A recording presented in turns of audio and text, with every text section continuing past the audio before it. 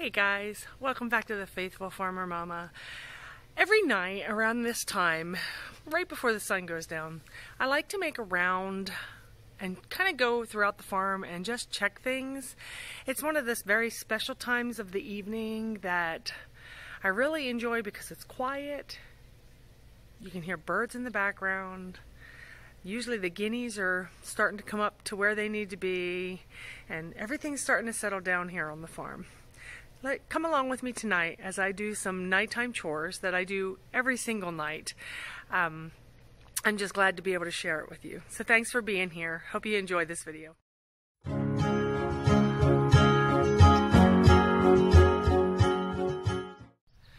So before we mosey off and do chores, please go down below and find the subscribe button along with the little bell. You're going to want to click both of those so that you don't miss any of our upcoming videos. Every night around this time, I actually go walk and check on everything that is on the farm. I visit my gardens, I go visit all of the animals, and just make sure that everything is going the way it's supposed to, because things can change so quickly here on the farm. I feel like one day, without checking from morning till night, so much can happen. Today has been one of those days. Every now and then we have things happen on the farm that makes a day very difficult. Today's been one of those days. We've been hatching guinea fowl. Guinea fowl are birds kind of like chickens, but they're not actually chickens. They are birds, and they take a little bit of special care. Not really, but they do. Our guinea fowl actually roam our property. We don't do anything special with them. I give them a little bit of corn every now and then, but for the most part, they graze on the land. They eat what's out here. They are big bug eaters. They love ticks and snakes and rats and all kinds of bugs. So having them is very essential. They do not eat anything in my garden. I've tried to give them greens and vegetables and fruits, and they snub their nose at it. So I love having them on the farm. But in our incubating, we have had some, for the most part, our incubation of guinea eggs has been wonderful. But this particular batch, it's been kind of sad. It was a very small egg because the guineas that had laid them it was their first time laying, so it was just very difficult to incubate such a small egg. And then the babies were small and they are growing well. I have 4 very strong-willed, very determined little guineas. But I had 12 in the incubator. 5 still have not hatched, and 2 have died. So it's just a little sad that I have 4 that didn't hatch. So it can be sad when you lose animals on the farm. No matter how many times you do it, it's just kind of hard. It makes for a really hard day. But then I get to come out here to the garden, and I get to go out there to the chicken coop and the cut flower garden, and I visit our animals that are out here, including the donkey and the horse that we have, and I go see our blueberry bushes, and it makes this farm so worthwhile. It's amazing when you come out and things that weren't here yesterday all of a sudden are here. I have purple peppers that are growing. They're so beautiful, guys, and they're so good. It just is so amazing to be able to see God making things grow, like serrano peppers. I mean, y'all know the story that I've had with peppers this year.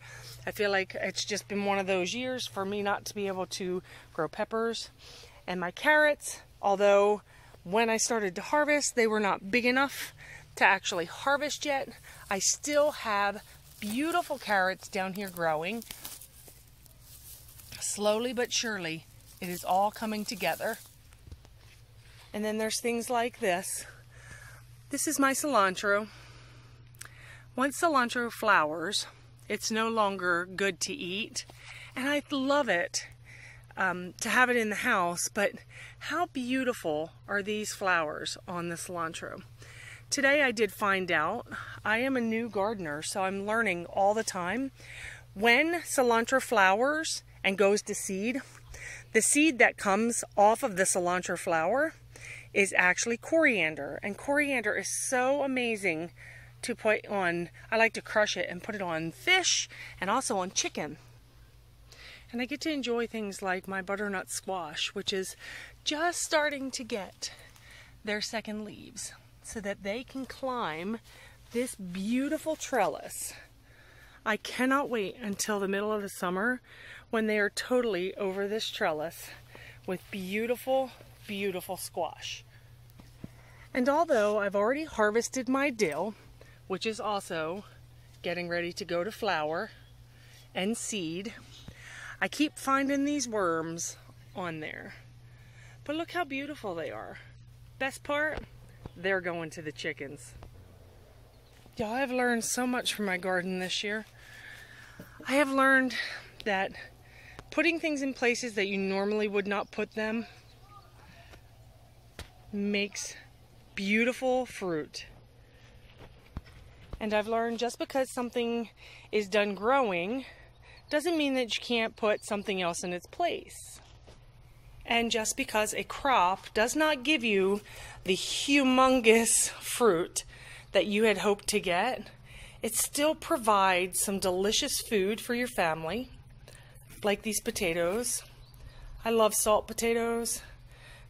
Salt potatoes are just little potatoes that are boiled in salt water and lots of butter. But yet I had big potatoes like this that are just gorgeous. And although my onions are small, they still actually do their purpose. I'm able to cook with them and eat them and save them throughout the winter so that we have food in the winter as well. I've learned that adding food into my flower gardens actually makes them grow, and it makes your flower gardens beautiful, like this beautiful sorrel. I think one of the greatest things about gardening is that you continue to learn about plants and about their origins and where they come from and what they actually are for. So this here is lavender. If I can get it to focus there. Lavender is so beautiful and it smells so good. Lavender is part of the rosemary family. They, as the rosemary, love the southern sun. So that is why this beautiful plant is on my south-facing wall. Something else that I enjoy at night when I come out to close up my chickens is that I get to chase a chicken every single night. I have one bird who refuses to stay in the pen at night. She breaks out and she tries to get as far away from the pen as she can. Let me introduce you to her. This is Cupcake. Cupcake thinks that she can fly out of her chicken yard and do whatever the heck she pleases. She is one of my first chickens that I ever had. I bought her in a little town called Pittsboro, North Carolina. She literally was the size of a potato, actually smaller, when I got her. This is Cupcake. Oh, that Cupcake. And I love coming out here just to kind of hang out with my chickens. There's nothing like them at night because they just kind of hang around and they're so funny. I just fell in a hole. They're funny because they follow, they talk to me, and it's really weird. It's like they know who I am, which is really kind of funny to me. But every night I do come out here, I just check to make sure I have 13. I make sure I close this door back here because we do have predators out here. We have coyote and bobcat and of course snakes. So I'm constantly out here trying to make sure that my birds are safe. It's one of the big joys that I have here on the farm.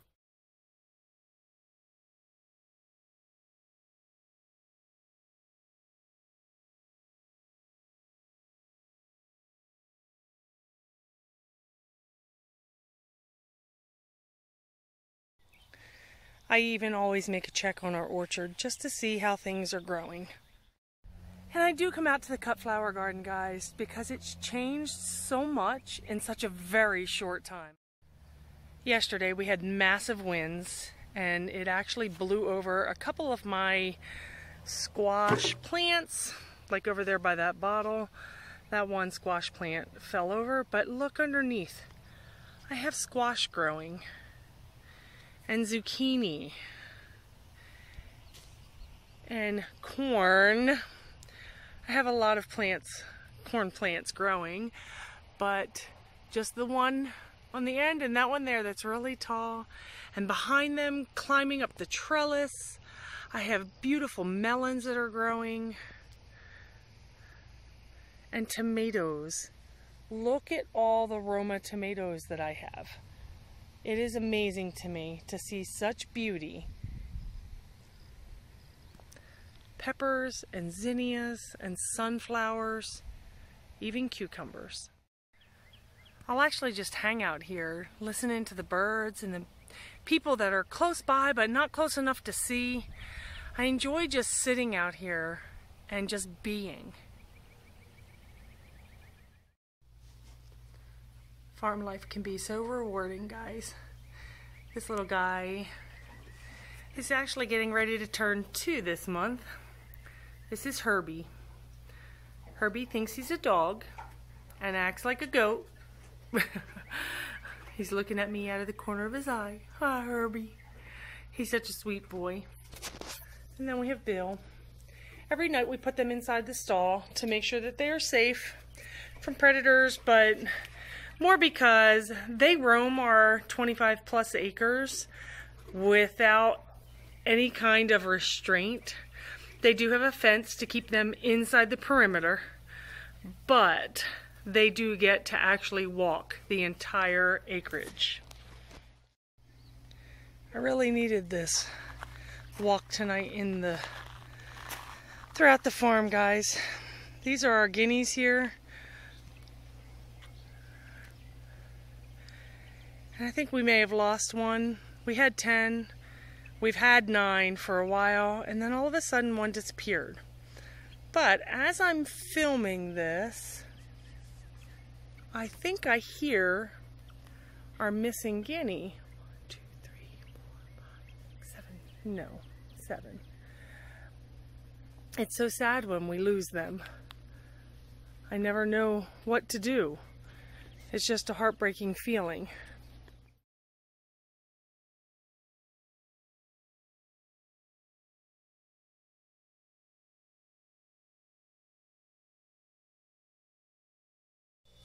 I'm grateful for these parts of the day when I get to enjoy sweet little birds as they grow.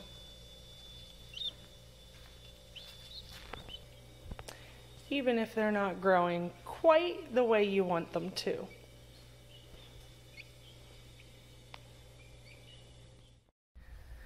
Well, guys, thanks so much for walking around with me tonight as we did our nighttime chores and my garden checks. I do this every single night. I like to just check out what's here on the farm and remember why we are doing what we're doing. My family grows food and has animals to feed our family. Everything that we do here on the farm has some point. They're not just here for no reason. Things like our chickens give us eggs, our guineas help to give us eggs, but also help to give us a living. We sell the keats so that we can make some extra money to pay the electric bill or our water bill because we don't have a well. Things like that. So everything that we do on the farm really matters to our family. Things like our garlic and our onions that we harvest. Those things go into a storage spot for us to have in the winter time. So we don't have to travel to the store. Our goal is not to have to go anywhere all the time. So I'm grateful for this farm, even though things like loss of life and things that don't happen the way that they probably should, it gets discouraging and it's hard, but it's so worth it. Even if you're in the suburbs, you guys can have a little piece of the country as well. You can join me here twice a week. I try to post twice a week, something that has to do with gardening or crafting or DIY or decoration or cooking or preserving or gardening. I try to do something all the time so that we can spend time together, but also to help encourage you. Because if you do live in a subdivision or in an apartment, you can still garden in containers. You can still become a homestead. Homesteading is not living on massive amounts of land and being able to do all of your own things. Homesteading really is not going to these large retail stores to survive. Go to the farmer's market. Go in, find local beef, find local chickens, find someone who can get you meat. Those are the ways that you can become a homesteader yourself. Thanks guys for being here. I hope you guys have a blessed rest of the weekend. Bye-bye.